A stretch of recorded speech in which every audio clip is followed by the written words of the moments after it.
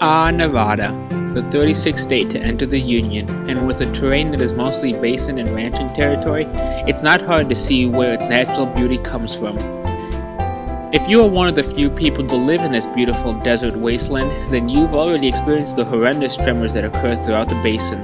Don't worry, they aren't earthquakes, but rather large prehistoric underground carnivorous worms known as graboids.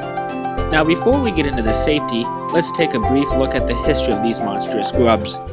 Graboids were originally discovered in Rejection Valley by mine owner Hiram Gummer, who first discovered the fossilized eggs. The graboids that inhabit Nevada today are the offspring of those found by Gummer himself. However, because these graboids threatened the community, Gummer had to hire notable gunslinger Black Hand Kelly to help dispose of them. Unfortunately, Kelly met his demise. After a large gunfight, Gummer eventually subdued the monsters, and later moved into the valley and renamed the town Perfection Valley. It wasn't until 1990 when they resurfaced after all these years, and seismologist Rhonda LeBeck stated that given the fossilized samples, graboids predated the Triassic period, and that there is indisputable evidence that they first came into nature around the Devonian period. The name graboid was coined by Perfection Valley store owner Walter Chang before he was ironically eaten by a graboid. A big question on all our minds is, what exactly does a graboid look like? Well, in simple terms, it looks like a giant python. The etymology of the graboid is surprisingly uncomplicated. The average graboid ranges from about 30 to 35 feet long, and they have a very thick outer skin that's similar to the hide found on cows. In order to move through the ground easily, there are large, scale-like appendages on their outer skin that serve as a sort of shovel. As the graboid tunnels through the ground, these scales push and dig the soil and rock back as it moves forward. The head of the graboid is a giant black armored beak. The top of the beak resembles a beak that is normally found on certain birds, but the lower beak is broken up into 3 separate jaws, which can make it easier for the graboid to swallow its prey.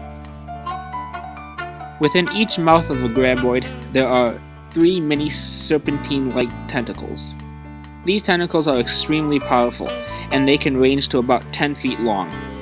They are smaller than the actual graboid, but their mouths are filled with razor-sharp teeth and horns that are on the top and bottom of their heads. These prehensile tentacles are usually used for grabbing prey and dragging them underground. Now that you know the history and the etymology of a graboid, you are now ready to know how to prevent yourself from getting eaten by them.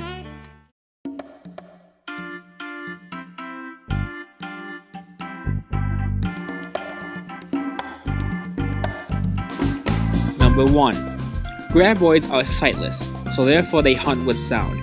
A key rule to remember is after a tremor hits, refrain from making any kind of sound whatsoever. Should you find yourself in a threatening situation, improvise.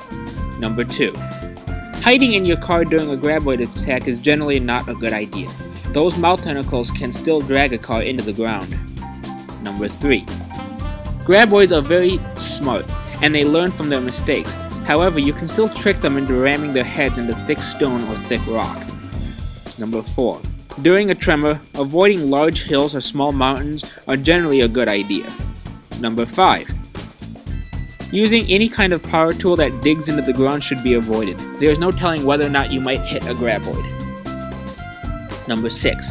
Avoid flimsy shacks or buildings or trailer homes. They normally can't withstand the tremors. Number 7.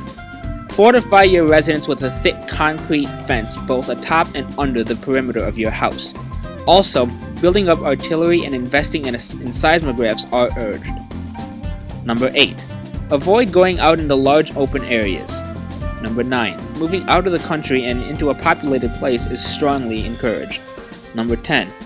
Don't kill graboids. They are endangered species protected by the International Union for Conservation of Nature. So now that you know a little about graboids as well as some safety precautions, we hope that you take these rules very seriously. If you follow those simple instructions, then we guarantee that you'll have a great life here in Nevada, and that's all we ask. From all of us here at the Battleborn State, we wish you good luck and have a great time.